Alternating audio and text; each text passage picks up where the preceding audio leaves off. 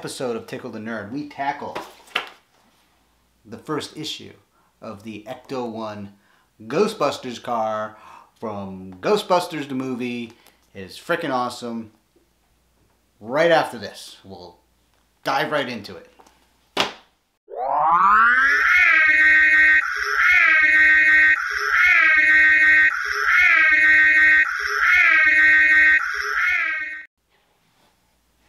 Alright guys, welcome back to my channel. Welcome back to Tickle the Nerd.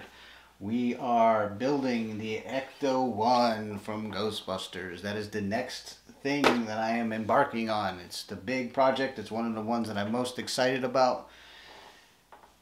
This movie car, while I wasn't a huge fan of the movie when I was a kid, I certainly grew to be a better fan once my kids got into it. My kids are really into Ghostbusters. My daughter, one of my daughters, my younger daughter in particular, she's a movie nerd. She's a movie geek. In fact, she wants to make movies for a living. She's going to college for it. So this was a huge part of our household, watching Ghostbusters, Star Wars, Back to the Future, all these other movies that were all great.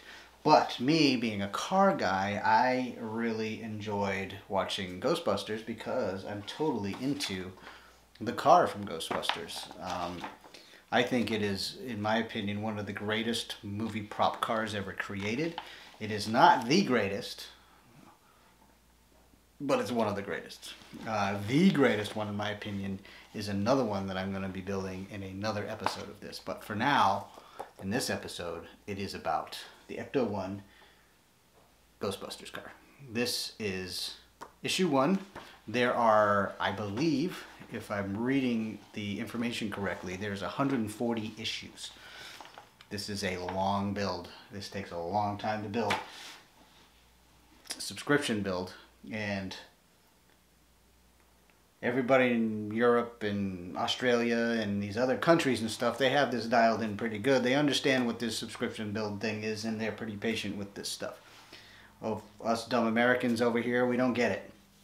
I have a hard time getting Americans to understand this subscription build thing because, well, let's face it, we are the instant gratification nation, and we want this stuff right away, right now. And we need to be more patient with this stuff when we want to have cool stuff like what this is. I am really impressed with the engineering that goes into these model kits, and it really explains the cost of these kits if you understand the engineering involved. These things really have to be a subscription build, because if they're not, they would just be way too expensive for people to buy and just build. The only way the common normal person could ever afford, or would ever justify affording, a model car kit as intense, as accurate, and as well engineered as this is to pay for it piece by piece. So hopefully by me doing these videos and bringing more Americans into this, they'll start releasing more kits into this country. There are a few kits out there that are really cool that I would love to see in this country that aren't in this country. They're not available in this country yet. So, and it's kind of ironic because they're all American TV shows and they're not they're not available in America, these kits. It's kind of insane. There's a Knight Rider car, which is awesome. I was a huge Knight Rider fan when I was a kid. I was the exact age you need to be to think something like that is cool when it came out, and as an adult, it still tickles the nerd. So, what else was there? There's the Knight Rider car. There's the Dominic Toretto's Dodge Charger from Fast and Furious. That kit is available in other parts of the world. It was available in the States for a while, but for some reason in the last few months it's been out of stock and you haven't been able to get it. So I haven't been able to order that one. What is the other one that I really like? I can't remember it at the moment, but I'm going to get on with this video, and at some point maybe I'll buy it, or maybe somebody could show us their builds and let us know in the comments how they're getting these kits, because I think there's some people they're networking together and getting these kits, and they're shipping them back and forth to each other and stuff, which has a cost factor to it, but I think it's really cool that people are doing that. So I'm gonna probably look to you guys to help me with that at some point. But right now I got kind of 3 kits going on. I got the Eleanor Mustang, Got this Ghostbusters one, and then I have my third kit, which I'm not going to talk about yet until I get into starting that third video series. So, without further ado, let's jump into this thing and start building it. So, alright, I'm going to start cutting this thing open here. It's quite a cool kit. It's got the, first one's got the hood. Looks like it's got some grill pieces, a license plate, some screws. Comes with a screwdriver, but I don't like using the screwdriver it comes with. I got my own screwdrivers. I'm going to use those. So,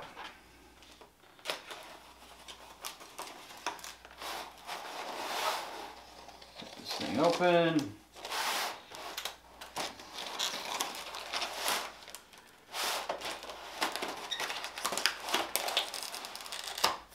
All right. My cap back on.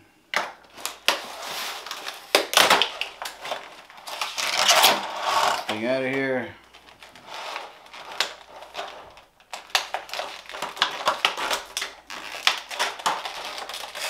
These things are packaged really, really well. I'm pretty impressed with the packaging on these. I like that they're blister packed and you can see them very clearly in all the parts. We'll see what happens if they're all that way, if it's just this one or what, but this one, so far, very impressive. Alright, so, don't forget to take this little sticker off the inside of the packaging. This is a sticker I believe you're going to use later in this build, so I'm going to save this and not lose it. Actually, the tape is stuck there. Anyway, I'm going to leave that right over here. So, got our screws. Got some BM screws, some AM screws that are painted white. I'm assuming they're white for a reason. We have like a piece of chrome piece here that's plastic.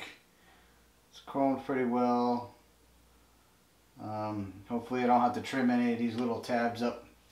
There's these little bumpy little molding spruce where the model was, where the plastic was attached to the mold, injection molding or whatever. So we are going to probably trim those up. I'm going to see how this fits. If this fits without trimming it, I'll fit it without trimming, but I'm all about fit in, gaps and things like that. So I want to make sure this is really, really good. This piece here, another piece of the hood. This is actually metal as well. That's a good one there. I like the metal.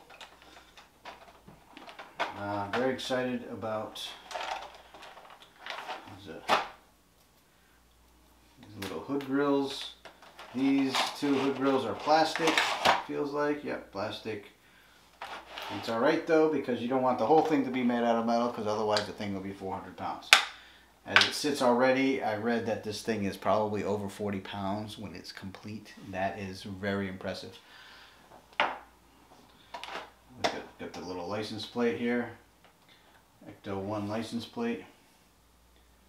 I think that's fairly awesome. Very awesome, as a matter of fact. Ecto-1, there we go, Ecto-1. New York license plate. I wonder why it's offset like that. It's a little goofy. And then finally, nice metal hood. Very heavy. Very, very heavy. You kind of get the sense of the mass and the size that this thing is going to be. And let me show you an example here. This is my laptop. My laptop computer, and this is the hood. Fairly impressive size-wise. It's compared to my laptop, if that gives you an example of how large this kit's going to be. In fact, let me show you the poster. I'm going to show you the poster.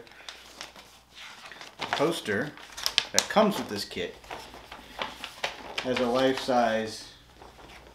Jack can't even see me because it's so big.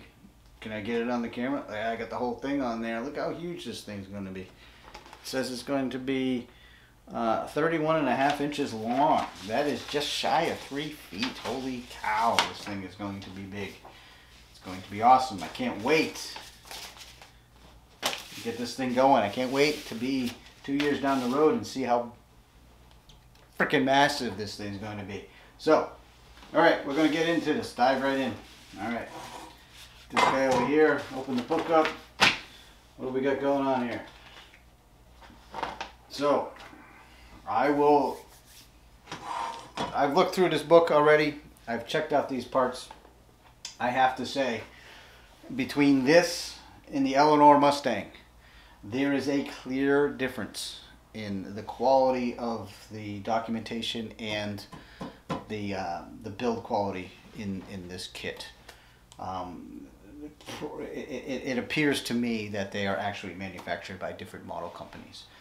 Seems like this Ecto-1 and the other card I'm going to be working on, it's these kits are very different than the Eleanor Mustang. The Eleanor Mustang, it's just the quality of the material and the build pieces aren't as good as this kit as far as I'm concerned. This is an outstanding kit. So anyway, back to this. So first step here wants me to take, what are they calling this thing? Locate the hood rim interior piece. I'm assuming that's one of these. Okay, hood rim interior piece. And push it onto the rear of the hood rim exterior so that the 4 screw holes are aligned. Alright, so I'm assuming this guy goes here like this.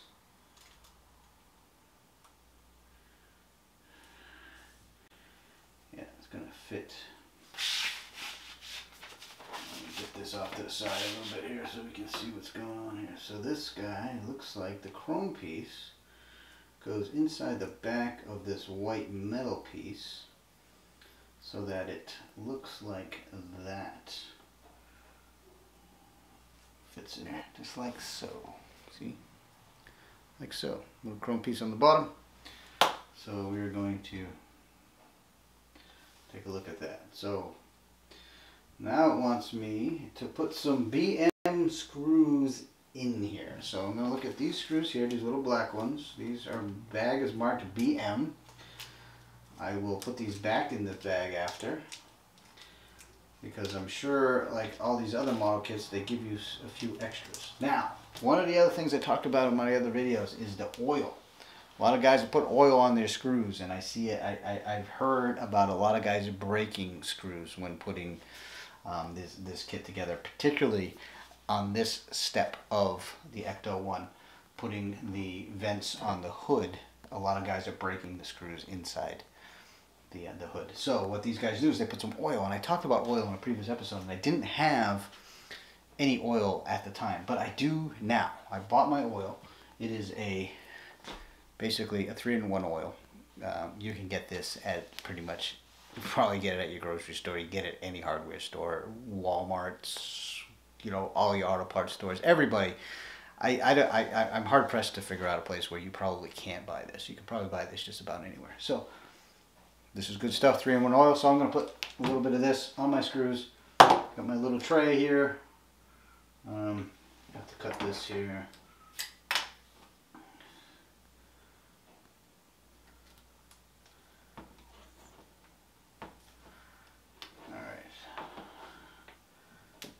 Cut up there, a little bit of oil in my bowl, and that should do it.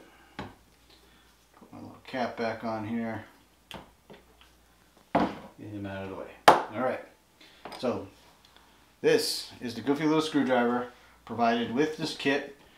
Not super impressed with these screwdrivers. While it'll get you through, it will not last you the whole build. These aren't great. So I have my own set of screwdrivers that I bought. These Weehaw screwdrivers. I love these. Go online, buy them. Weehaw. It says, see if I can hide here. Ooh, get it. Weehaw. Can you see? Weehaw. Cool stuff. So, BM screws, Weehaw, screwdriver. A little bit of oil on them. Not a lot.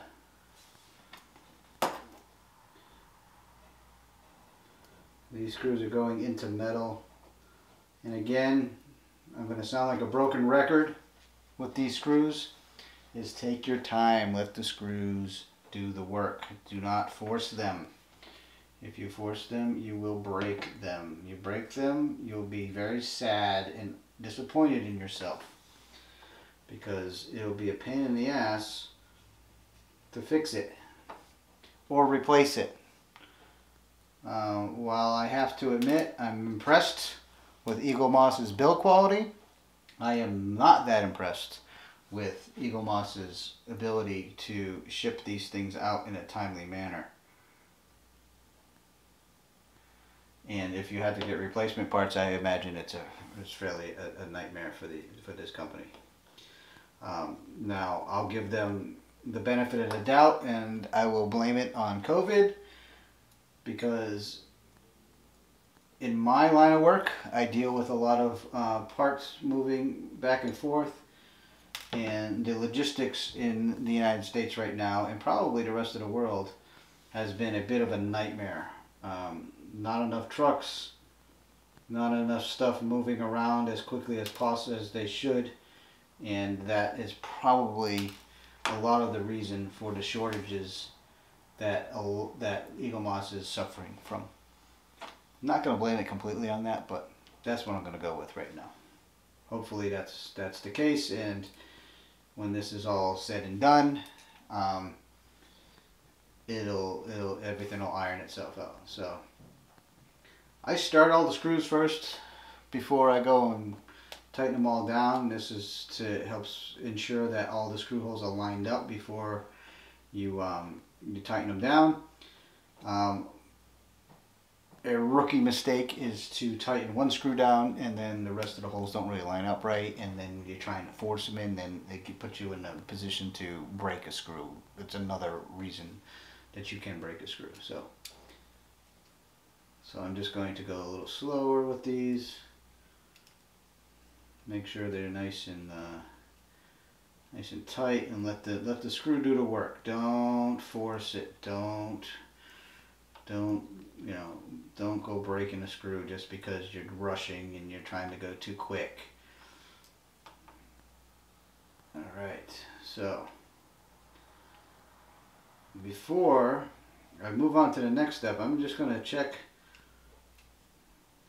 It looks like this gap isn't going to be affected by these little pieces here sticking out, although I am going to keep an eye on that.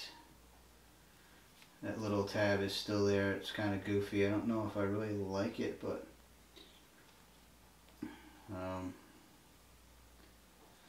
yeah, I don't like it at all. So try to clean that up a little bit.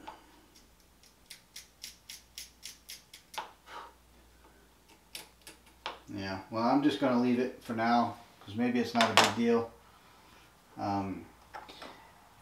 Adam Savage of Mythbusters fame is building this kit as well. He's building this on his channel. His channel is Tested. Go check it out. You can look it up on YouTube. Just doing a search into Tested or Adam Savage, and you will find his channel. It's fairly impressive. He does a lot of cool builds, and one of the builds he's doing is the Ecto-1, and he's doing all the weathering and painting and all the total nerd and geek stuff that he does so well. I am not that skilled. I am not that skilled, nor am I that interested in having the model be that realistic. To me, I like that it looks kind of brand new and shiny and stuff. There are a couple things that I'll probably do to paint and to make it look a little more realistic, but not necessarily more rustic, used and beat up, which is the intent that he is having with his build. My build, I don't care if it's museum quality and nice and clean and look like a restored car, because that looks fine to me. I'm okay with that. So that's that piece there. Next page. These magazines are cool because they actually have a lot of information in them about the movie. So you see here we were just building, you know, first part of the model kit here, and then, you know, deeper in they have information about the movie and characters and the makings of it and all that stuff. So I messed up and I did the second part of the first part. Second part of issue 1? Second part of the first issue first, instead of the first part of the first issue first, if that makes any sense.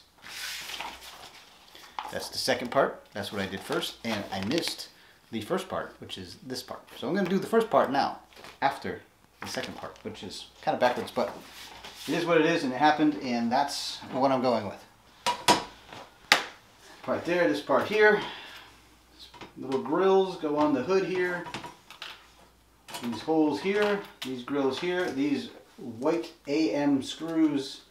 And this is where I read and where I've seen a lot of people have been breaking their screws. So let's not break any screws. Let's use our oil and let's take our time and see if we can get this to work right. There are some alignment holes on the back. There's a couple alignment pins on the back of the grills here, and you can see that the alignment pins line up with the holes there and allows you to get this thing in the right place. And they are different. These do not fit. This one is marked number 1. This one is marked number 2, and the alignment pins are in different places. So you cannot screw this up. This only fits one way. If I try to put this one on the wrong side, it does not let me do it. I have to put it on the correct side. So those grills are there. Got these little white screws that are painted white. The heads of them are actually painted white so they don't interfere. There is a guy making a modification to this, and there's a lot of mods out there. If you start going down the rabbit hole of people building these kits, there's a lot of people building modifications to these kits, and one of them, I believe his name is Mike Lane. Go ahead and look him up. Mike Lane's Mods, or Mike Lane Mods, I don't know, I'll put the link down in the description down here. He makes a mod for this thing that looks even more realistic, that doesn't have these screw holes, doesn't have these screws holding it in. I'm pretty sure that the real movie car does not have these gigantic screws when you scale them up holding these little grills on. So I'm not that uptight about it. There's a lot of other mods that I'd rather get instead of that mod, but it is pretty cool that there is people out there doing mods.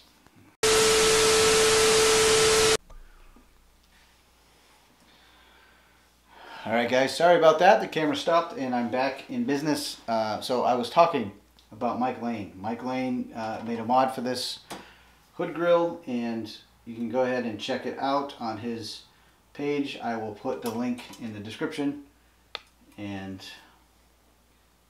it's fairly impressive. A lot of the modifications that he has done. He does a lot of sticker mods and things like that, make it more accurate. It's really cool. So again, starting all the screws first before I bring them all the way home to make sure all the holes are lined up and limit the possibility of me breaking these screw heads. I am most anxious about this stage because, again, this is where I see a lot of people breaking these screws. So that's a 3-in-1 oil on them.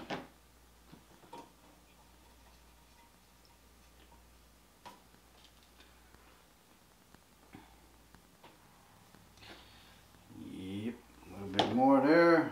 One more screw. A lot of screws in this kit, and what's really neat about these kits is they are really held together, all screws. There's really no gluing involved in any of these kits, and that is pretty awesome. It allows you to revisit different things. You can take it apart. So if you have a mod that you're interested in and you don't want to buy it right now, you can go ahead and build this model and then go back and put the mod in later by taking the kit apart and doing it again. Very cool. So I'm going to go ahead and tighten these screws down. I'm going to be very gentle with them because I don't want to break them.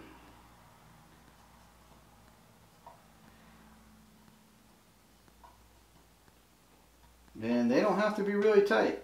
You know, once the screw is all the way down and it looks good, just stop. You know, don't go over tightening it. It's not, you don't have to, it's just holding a little plastic grill on. It's not like it's, you know, holding a wheel on the car or, you know, a lug nut or something like that. I mean, it's just a little screw holding a tiny piece of plastic on. I mean, just snug it up and move on to the next one. Okay, 3 down, 5 to go. So far so good. I'm also being careful not to chip the paint off of this as I'm tightening this up. If you slip, not hold your screwdriver nice and straight, you can strip the paint off of this and it'll look kind of goofy, and I really don't want it to look goofy. Alright, so those are in good. Let me get these 4 in now.